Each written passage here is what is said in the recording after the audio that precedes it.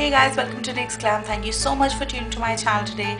I know it's been like forever. I haven't posted any video or been available, but the reason or the good news is that I got married, and yeah, that's the whole reason of not being able to connect with you guys, and I really missed you guys. So finally I'm back with this makeup tutorial, and this has been one of my favorite looks from like forever, but for some odd reason I couldn't do it. So today I thought, getting back to the YouTube world, let me just start with one of my favorite looks, and I hope you like it. Let's just get to the tutorial. I'm starting with these two shades and I'm applying it on a small angular brush and applying it just on the crease area.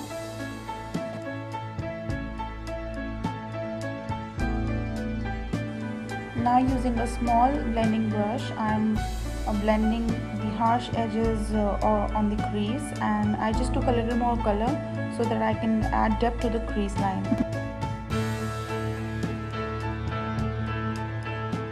Using this beautiful nude color, I'm going to apply it on the brow bone area to highlight.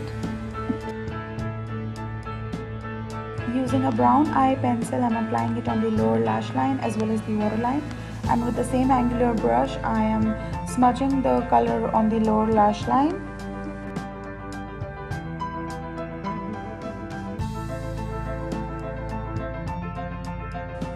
Again, using a nude shimmery color, I am applying it on the tear duct area to brighten up the eye.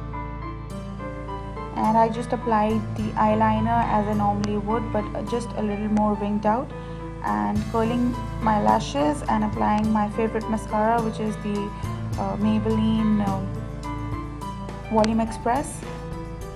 Apply generous coats of mascara because you really want your lashes to stand out for this look. Now I'm using the peachy nude blusher and applying it just on the cheekbone area.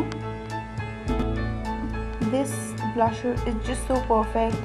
It adds color to my face and also gives that glowing look. For the lips, I'm using a nude color which is from Color Bar, and the shade name is Bear. I'm just lining the lips with the same color, and then I'm going to fill it up using a lip brush.